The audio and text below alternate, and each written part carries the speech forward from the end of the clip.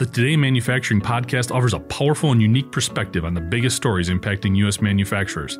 Anna Wells, David Manti, and Jeff Ranke apply their experience as editors of industry-leading brands Manufacturing.net and Industrial Equipment News in providing in-depth analysis of the latest headlines. Their insight, along with a mix of humor and human interest, makes Today in Manufacturing a go-to source.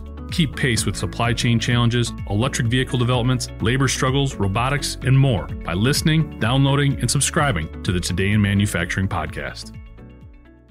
After the initial launch for Boeing's Starliner was scrapped last week due to a leaky valve, NASA could be looking to give it another go later this week. But one contractor is surprisingly and publicly asking the agency to reconsider the launch, which it warned could end in catastrophe. ValveTech, a company that designs and manufactures valves and other components for aerospace and military applications, issued a press release stating that a second attempt could result in a disaster occurring on the launchpad. ValveTech President Erin Faville urged NASA to redouble safety checks and re-examine safety protocols to make sure the Starliner is safe before something catastrophic happens to the astronauts and to the people on the ground.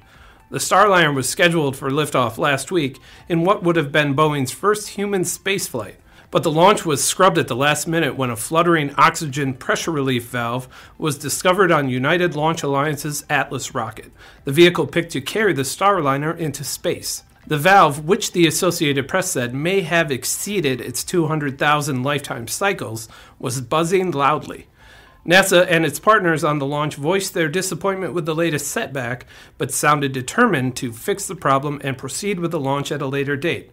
ValveTech clearly doesn't feel as confident, but the company's motives for publicly calling out NASA are not as clear.